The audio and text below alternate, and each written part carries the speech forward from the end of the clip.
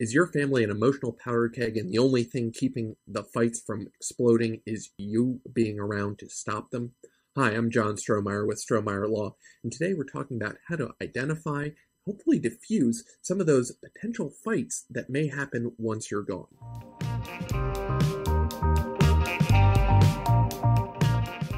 Three things we want to think about.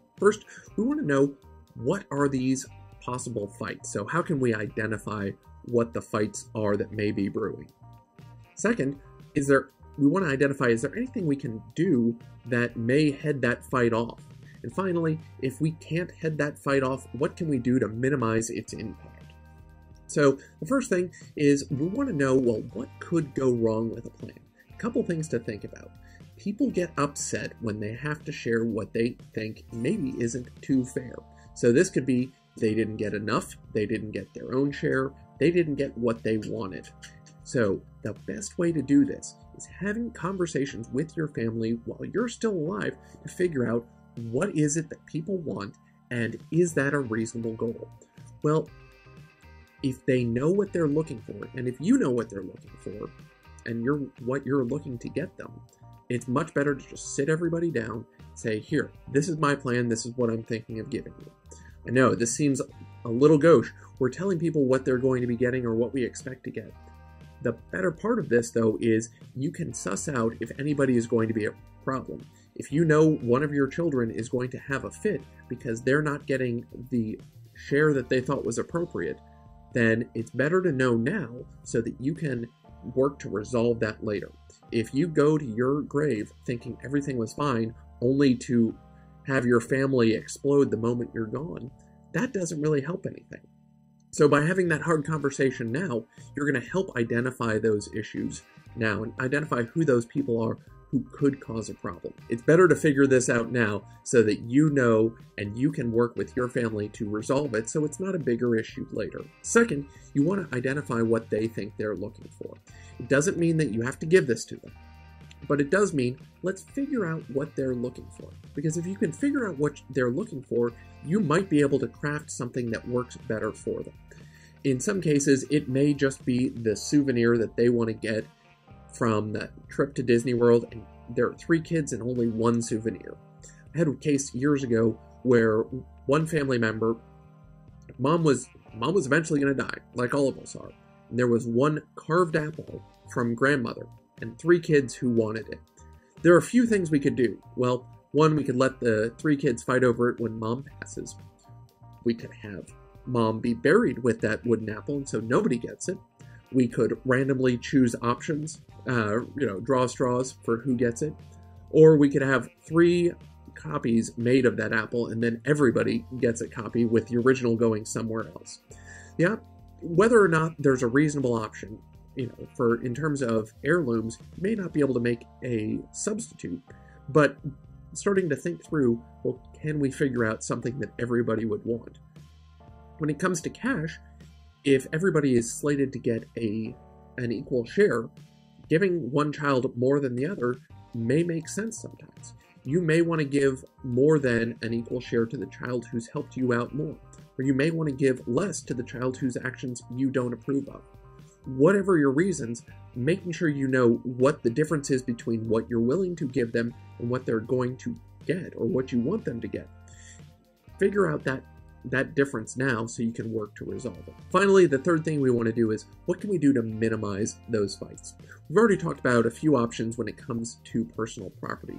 The other thing we can do is figure out how we can minimize the destruction that an unhappy beneficiary could cause. Well, the first thing to think about is, what could they actually do? A will contest is one of the most straightforward things. Mom left me 1 share in her will, and I think I deserved 2 shares under her will, and my stupid sister deserves 0 shares. Whatever that looks like. Well, we want to figure out what they're going to do. Well, they're probably going to start with a challenge to the last will.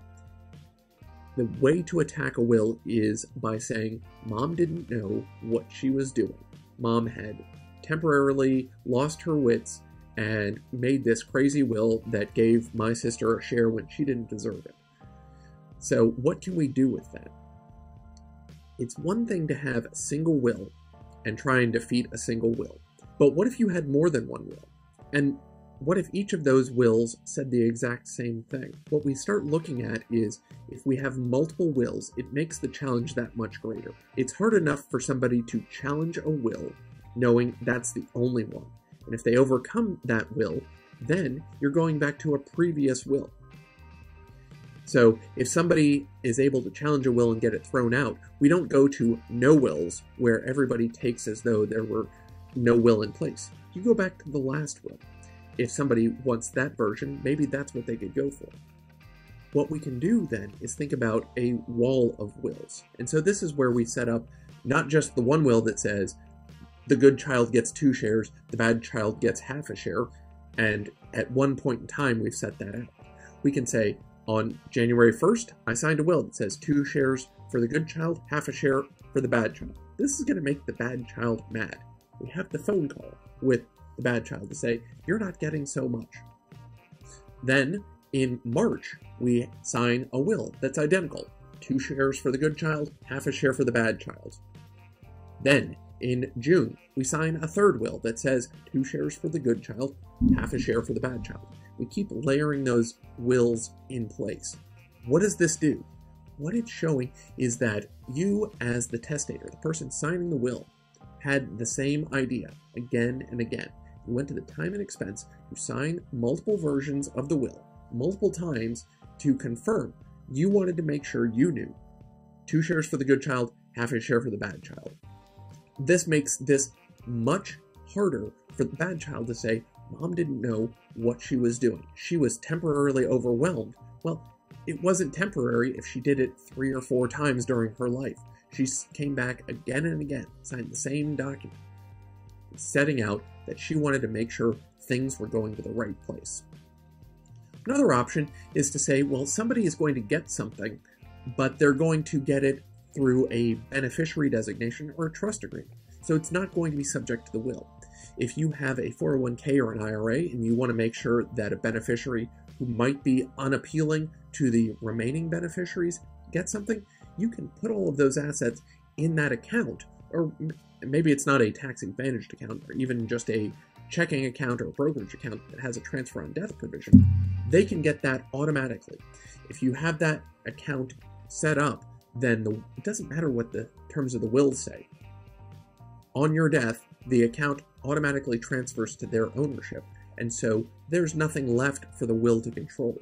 Automatically, that account will transfer over to them, and it avoids a potential fight where somebody could, conveniently, as the executor or the administrator of your estate, just not transfer that account, maybe not do their correct job in funding what goes to them. One thing we want to make sure that we're not doing is leaving somebody a single dollar under our will. This ends up causing more problems, and whenever clients suggest that we just leave somebody $1, I'm telling them no. Why? Well, if you leave them a single dollar, you've made them a beneficiary under your will. And in Texas, even though they're only getting $1, they're still a beneficiary. They're entitled to copies of the will. They're entitled to receive a copy of the inventory.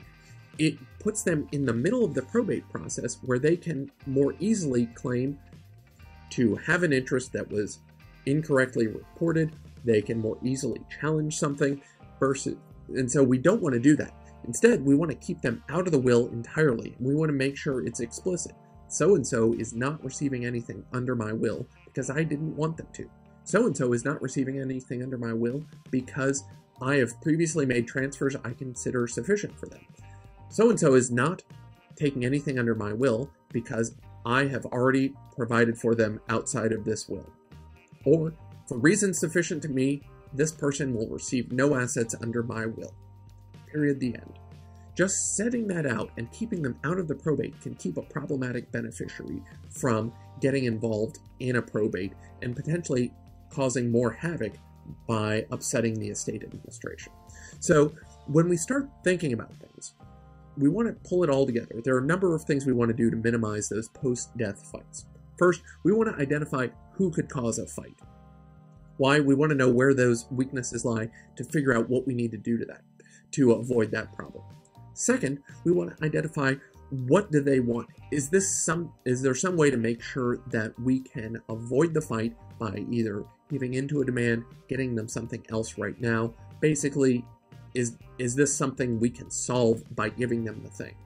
Finally, we want to think about what we can do to head off that fight and make a fight tougher for them than it would otherwise be. There are ways to set all this up. When you're thinking about this as part of planning your own estate, there are a lot of options and a lot of ways to minimize the post-death fights that could occur. Thanks so much for watching. We've got a lot of other videos on the site on other probate and estate planning topics. Take a look around. I hope there is something there that's helpful for you.